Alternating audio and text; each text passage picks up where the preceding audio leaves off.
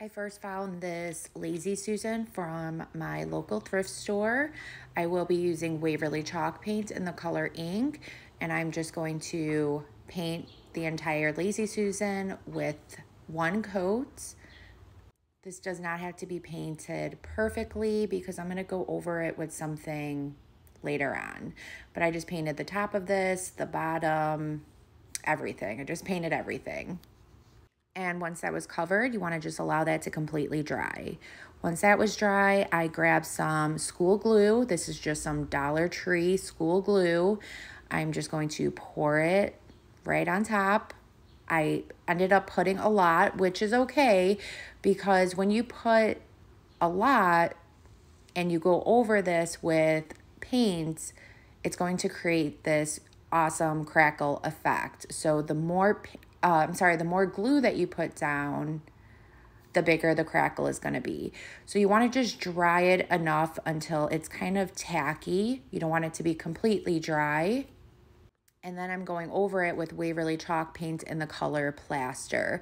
So you want to make sure you put a generous amount of the paint on your paintbrush because you don't want to overstroke. So I usually just apply this with maybe 2 or 3 brush strokes in one spot, but you just want to make sure that it is evenly distributed all throughout your surface. And then go ahead and start drying it. I just sped up the process by using my blow dryer, and look at that. You literally see the magic start forming right before your eyes. But look at how giant those crackles are. That is because I use such a large amount of glue. And now I'm finally going to be playing with these Walmart stencils. I think these were like $5 or $6. So I'm going to be using the mixture of both the bee one and the farmhouse one.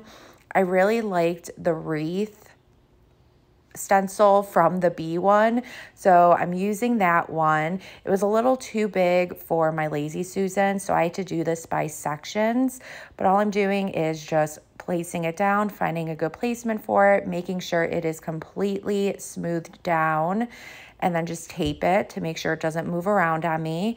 And then just using a Dollar Tree cut up sponge, dabbing some of that ink chalk paint onto my sponge, and take off any excess. You want to make sure you do not have a large amount of paint while using this stencil. And then just with some light dabbing motions, just start going all throughout the stencil. And I just did this all around that Lazy Susan.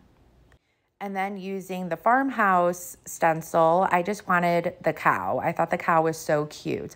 So again, blocking off some pieces I didn't want to transfer onto my Lazy Susan with some blue painter's tape, dab that chalk paint into the part where the cow was, and there you go, guys. Easy peasy. I think these stencils were amazing to work with. I love them.